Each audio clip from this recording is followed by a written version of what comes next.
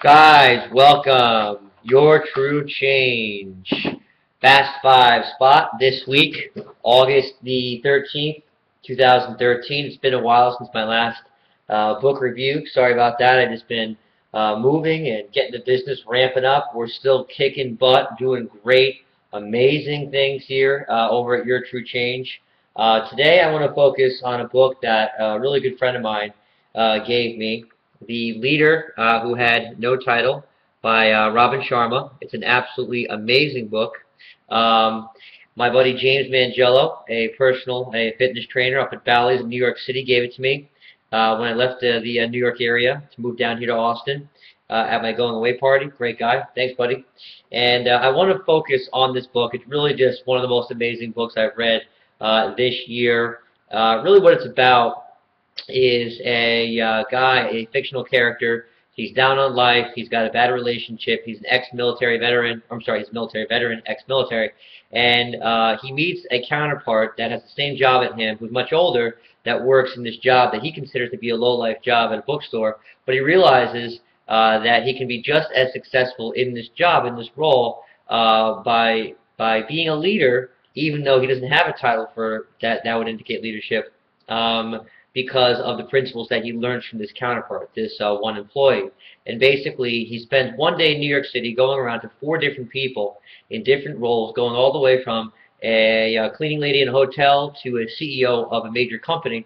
And he learns that in order to be a leader, you do not need a title. And that's why I'm going to go into the 5 things that I learned from this absolutely just amazing book that Robin Sharma wrote. Number 1, it is your birthright to be a leader, okay? You do not have to be a CEO, a president, an executive, somebody that has a big group of people that answers to them. You can be a leader if you're a garbage man, a cleaning lady, work at a bookstore, do whatever, just as much as if you were an executive. If you lead and if you do everything possible to show your leadership and to stand up for what's right and to make people around you better, then you can be every bit as successful as those people. Okay, so you do not need to have a title in order to be a leader. All of us and any one of us can be. Number 2 is turbulence equals greatness. We all go through tough times in our life. Divorces, deaths in families, getting fired and laid off from jobs, terrible natural disasters, hurricanes, tornadoes, whatever. All of these experiences, despite contrary belief, actually are good for you. I know it sounds kind of crappy to say that, but the reality is that going through bad times makes you better and makes you tougher as an individual and makes you a better leader, and that's really the important thing.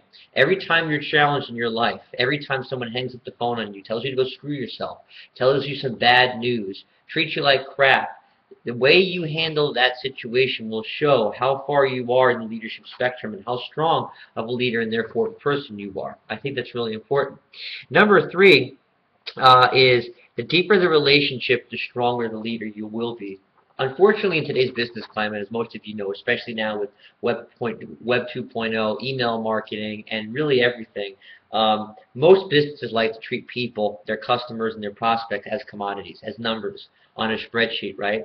Not as actual people, right? They don't really care about them. They just care about possibly getting their money. Go and shoot out to 1,000 people, get a few, boom, that's all I care about. I don't care if I know the people. I don't really care if I form a relationship or not. This is the absolute wrong approach to be taking. You want to form deep relationships with a few people, okay? Form those relationships. Show them that you care about them. Ask questions about them. Show them that you care. Show them that you're there for them. Be consistent about them. Follow your word. If you say you're going to do something, do it. Okay? Don't sit there and blast email people. Don't sit there and blast call people. Don't sit there and just treat people as commodities. If you promise something, fulfill your promise. Have a deep relationship with people. Very important in terms of being a leader.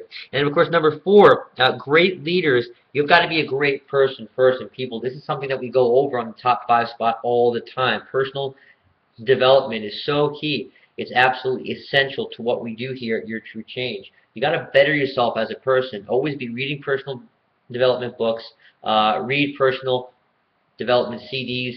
Read CDs. Listen to CDs. Watch DVDs. listen to ebooks, watch really awesome video blogs like this one, right? All a part of personal development. Invest to go to seminars. Make yourself better. Always be sharpening the saw. Don't spend your time, relaxing, just kind of, watching mindless TV, listening to mindless, maybe even harmful music. Use that time to be sharpening your skills, getting better, improving your craft, improving the person that you are. Very important. And the fifth thing that I want to go over, really, really important here, small group, dedicated, equals big change around the world. Okay?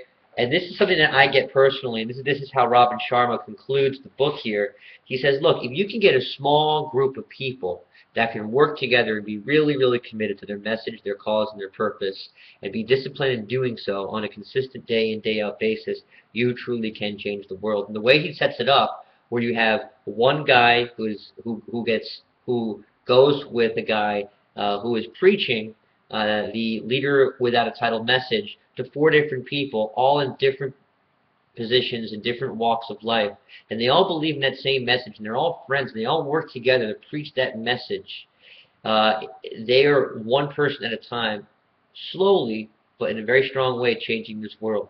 They're creating people. They're creating a consciousness within people to have them realize that they truly are great leaders within. It doesn't matter if you're a garbage man, if you're a janitor, if you're unemployed, if you're a CEO.